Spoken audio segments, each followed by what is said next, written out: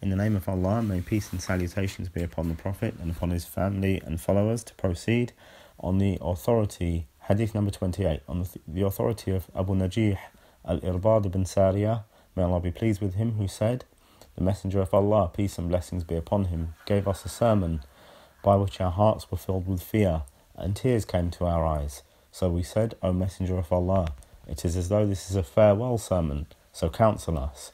He, peace and blessings be upon him, said, I counsel you to have taqwa, fear of Allah, and to listen and obey, even if a slave were to become your leader. And indeed, he among you who lives long will see great differing or controversy. So you must adhere to my sunnah, my example, and to the example of the Khulafa al-Rashidin, the rightly guided caliphs, those who guide to the right way. Cling to it and beware of newly invented matters, for every innovation or newly invented matter is a misguidance. It was related by Imam al-Tirmidhi, who said it was a good and sound hadith. So in this hadith we see that the Prophet, peace and blessings be upon him, he gave the Sahaba, the companions, a wa'adh. He gave them a sermon, and this is a reminder which has with it an arousal of interest that causes one's desire to do something, and it causes fear. So it's an emotional type of address.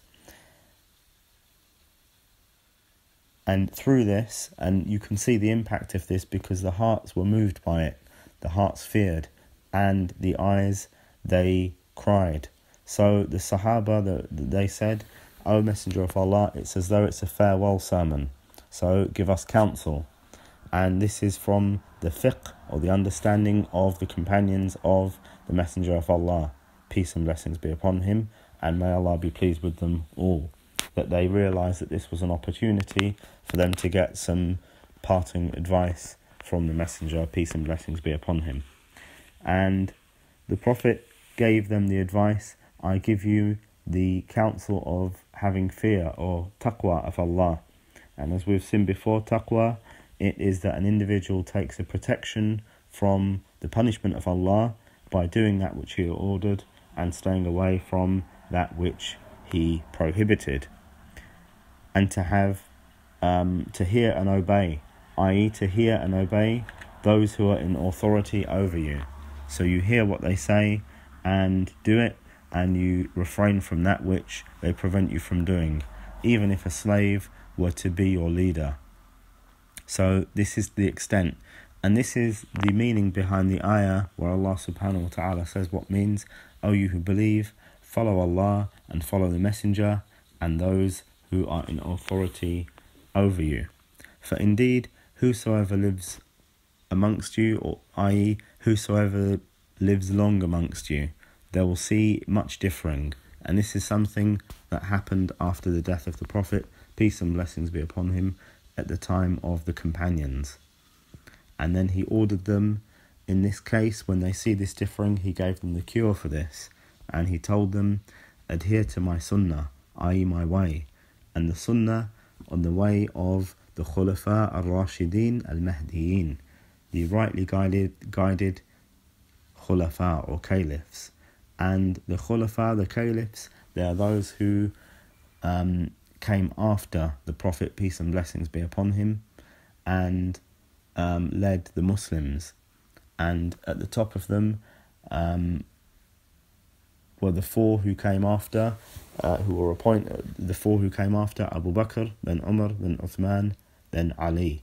And he gave them, peace and blessings be upon him, these four specifically, he gave them the title of being rightly guided, because Allah Azza wa Jal, he had given them the tawfiq to be guided. Cling to it and adhere to it.